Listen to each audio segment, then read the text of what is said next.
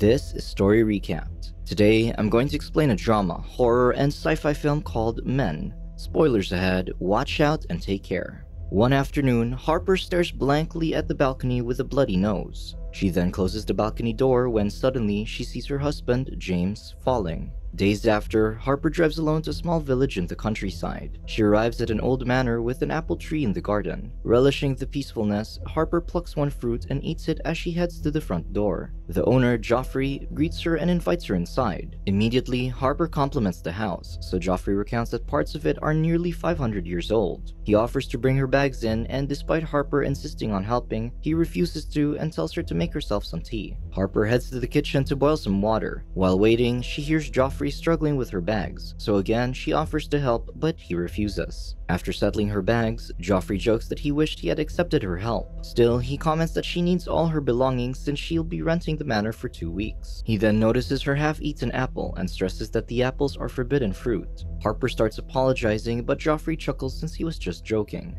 Instead, he encourages her to eat them since the apples just fall to the ground and spoil, which attracts wasps. Joffrey then gives her a tour of the manor. When they reach the master bedroom, Harper notices the view of the church spires, so Joffrey shares that they're near the village where there's a good pub. He then asks if she'll be staying alone, which she confirms. Confused, he asks where her husband is, noting how she booked the manor as Mrs. Marlowe. Harper explains that she hasn't updated her name yet, and Joffrey awkwardly drops the topic. After the tour, Joffrey hands her the only keys to the manor, though he comments that she doesn't need to lock the door since the area is safe. He then heads out, reminding her that he lives down the lane if she needs help. Finally alone, Harper calls her friend Riley to share her doubts about splurging on renting a manor. Harper adds that Joffrey asked about her husband, but she implied that they had divorced. Riley's tone gets serious, but Harper waves off her worries, promising that she's just gonna have to get used to the questions. Suddenly, the video call starts glitching, momentarily showing a screaming face. Riley doesn't notice this, so Harper just convinces herself that the signal was temporarily cut off.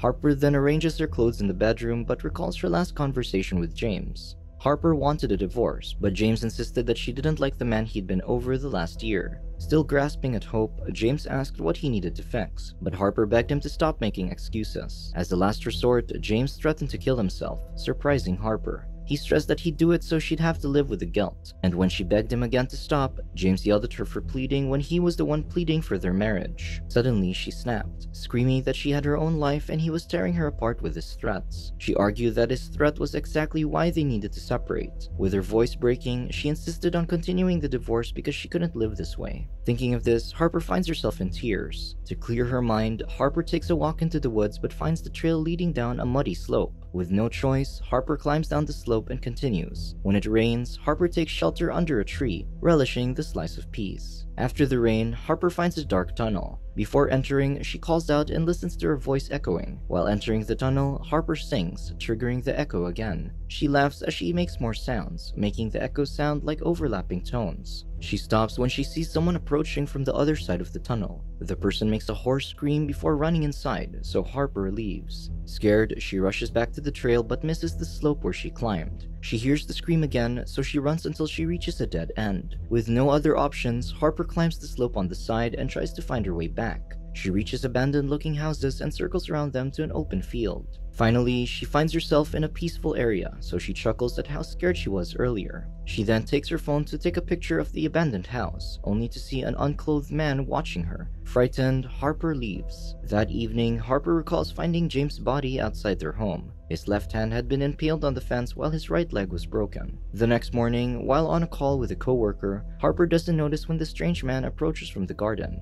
While Harper pours herself a cup of tea, the strange man reaches the glass door. His reflection reveals a scarred face, resembling Joffrey. He moves away when Harper returns to the table. After the call with her coworker, Harper answers a video call from Riley, who's hoping to get a tour of the manor. Harper shows her around, then moves to the piano room, where she shows her the view outside. Finally, Harper notices the strange man picking apples from the tree. Frightened, Harper drops Riley's call and calls the police, but the man suddenly disappears. Harper checks around and notices the front door ajar. When it moves, Harper quickly slams it shut and locks it, telling the operator on the phone that the man is trying to get inside. The man reaches into the mailbox, so Harper moves away while the operator assures her that the police are on their way. The horrifying situation reminds Harper of her fight with James. After their argument, James started thrashing the bedroom, so Harper texted Riley for help. Seeing this, James snatched her phone to read her message. He criticized her for making herself look like the victim when he was the one who was scared. Suspicious, James wanted to see her other messages, but the phone was already locked, so he demanded she unlock it. When she refused, he punched her. At the manor, the police soon arrive and apprehend the strange man, though one of the officers looks like Joffrey as well.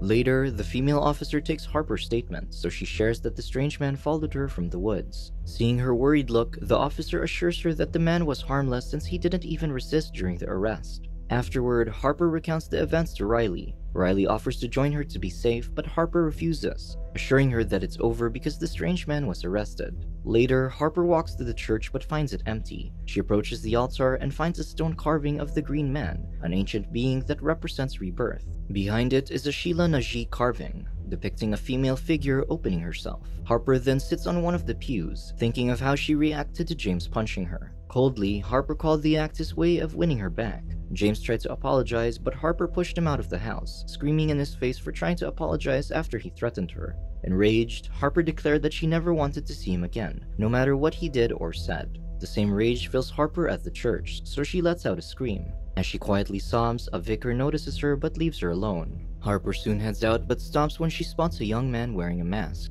When he removes his mask, he again resembles Joffrey. The young man asks to play hide and seek, but Harper declines, making him angry. The vicar approaches, and Harper sees that he resembles Joffrey as well. The vicar calls the young man Samuel and asks him to leave Harper alone. Pissed, Samuel puts his mask back on and leaves. The vicar apologizes for Samuel's behavior, then brings up that he saw her crying at the church. She soon shares how she wanted to divorce her husband, so he hit her. She admitted to getting angry, so she threw him out. Later, she learned that James forced his way into the loft above their home, hoping to climb down from the balcony to theirs, but he slipped and fell, though he might have let go on purpose. The vicar sympathizes with her, placing his hand on her leg. He notes that she's haunted by the guilt and of wondering what could have happened instead if she'd made a different choice. When she agrees, he removes his hand from her leg, then sits back. Suddenly, the vicar asks why she made James do it. Harper clarifies that she didn't, so the vicar asks if she let James apologize for hitting her. Harper didn't, so the vicar explains that it's normal for men to strike women occasionally, but if Harper accepted James' apology, he'd still be alive.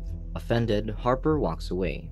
Elsewhere, the strange man carves a wound on his forehead and places a leaf inside. That evening, Harper heads to the pub and finds Joffrey there. He offers to pay for her drink, but she refuses. Still, he asks the bartender to put it on his tab, so she thanks him. Soon, the officer who looks like Joffrey walks in to order a drink. He checks in on Harper, then mentions the strange man to Joffrey. Joffrey apologizes for the events, but Harper is just glad that the man was apprehended. However, the officer shares that they released him earlier because they couldn't charge him with anything other than taking an apple. Harper insists that the man stalked her since she saw him before, but the officer doesn't think it qualifies as stalking. Still, Harper stresses that he tried to break in, but the officer merely advises her to call if he appears again. Pissed, Harper walks out. Walking alone, Harper pauses when she hears a distant scream. Tearfully, she starts running, unaware that the strange man is watching her again. When she returns to the manor, she calls Riley and rants about Samuel, the vicar, and the officer. Tired of all the events, Harper decides to go home, but Riley insists that she stay so she can heal. She then declares that she'll drive to the manor immediately so she and Harper can have a good time. Harper agrees, but while she gives her the directions, the call glitches again and drops. Suddenly, the porch lights shine momentarily, but before Harper can react, Riley texts her, instructing her to send her location via message instead. Harper does so, but receives an odd threatening reply. The porch lights shine brightly again, bringing Harper's attention to the window where she sees the officer outside. She heads out and asks what's happening, but the officer remains silent. Suddenly, the lights go out, and when she checks, the man has disappeared. All the apples from the tree fall at once, and a man from the pub races towards Harper, so she heads back in and locks the door. Terrified, Harper hides as she grabs a knife from the kitchen just before the lights go out. Moments later, something bangs on the window until the glass breaks, forcing Harper to rush out. Someone starts rattling the front door, only for Joffrey to walk in. Harper tells him that someone was trying to break in, so Joffrey heads to the kitchen, switching the lights back on. However, they only discover an injured crow, which he puts out of its misery. As Joffrey tries to fix things, Harper is frozen, trying to make sense of what happened. She shares that the officer was outside earlier, so Joffrey offers to clear things up. When he steps out, the lights go out. However, it turns back on when he raises his arms, triggering the light's motion sensor. Harper follows him into the garden where he calls out to whoever might be out there. Getting no response, Joffrey assures Harper that the intruder is gone. However, the lights go out again. When the lights come back on, Harper finds herself face to face with a strange man. Cautiously, Harper steps back, seeing how the strange man has carved wounds into his skin where leaves sprout out from. The man then blows dandelion seeds at her, putting her into a trance where she sees visions of herself screaming and of the Green Man and the Sheila Najee. Despite this, Harper manages to walk back into the manor and close the door. The man then reaches his arm in from the mail slot, offering his hand. Harper takes his hand, but he grabs her tightly, snapping her out of the trance. Harper stabs his arm and the man forces his hand back out, slicing his arm further until the knife clatters to the floor. She takes the bloody knife but hears something moving inside the house. In the kitchen, she finds Samuel playing with the dead crow's body, having placed his mask on it. He tells her that she hurt him, showing his mangled left arm that split into two.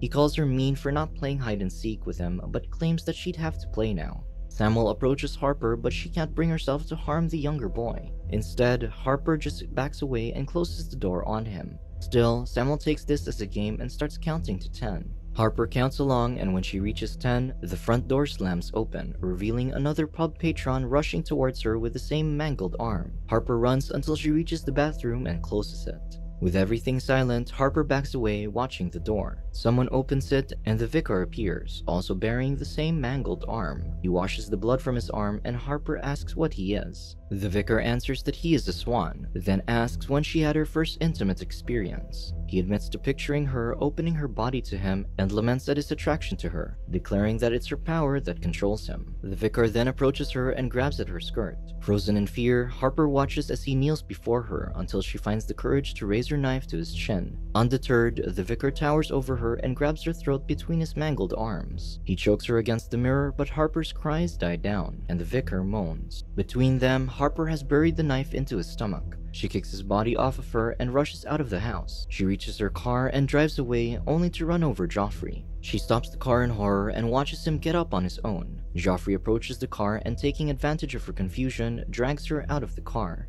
With Harper on the road, Joffrey takes her car and drives away. Moments later, Joffrey drives the car back and chases after Harper, forcing her to run back to the manor until he crashes the car. Tired, Harper collapses in the garden, sobbing. As she does, the strange man enters with his face covered in greens and branches. When he walks, his right ankle breaks. The strange man turns his body, revealing to Harper a pregnant belly. The strange man screams as a bloody Samuel crawls out of his body, also bearing a pregnant belly. Harper watches in horror as Samuel collapses and the vicar climbs out of his body. Seeing this, Harper turns away in cold disgust. She heads back inside the manor while the vicar follows. His belly rapidly grows and something climbs out from his back. Harper watches the events quietly as Joffrey collapses on the floor. Joffrey approaches Harper, slipping as he does. Harper backs away into the living room and grabs an axe from the fireplace, while 2 feet stretch out from Joffrey's mouth. Joffrey collapses and Harper waits for the next man. To her surprise, James walks in. He sits on the couch and Harper joins him. James recounts how he died and blames her for it. Harper asks what he wants from her, so he answers that it's her love. Harper sighs in response and picks at the axe's edge in deep thought. The next morning, a pregnant Riley arrives at the manor and finds the wrecked car and bloody trail. Fortunately, she finds Harper alive and seemingly more at peace with herself in the garden. Despite convincing herself that James's death wasn't her fault, Harper still carried the guilt as he predicted. She took an excursion to be alone, only to find herself surrounded by men who, like her husband, blamed her for their desires. Each man she encountered, including the strange entity, bore the same face because they all presented the same danger. However, in the end, Harper understands that her husband only wanted the idea of her love, but not her as a person. This allowed Harper to accept that James's death was never in her control, much like the other men's demands over her. Subscribe to watch more videos like this. Turn on notifications. And leave a like, it really helps the channel out. Thank you for watching.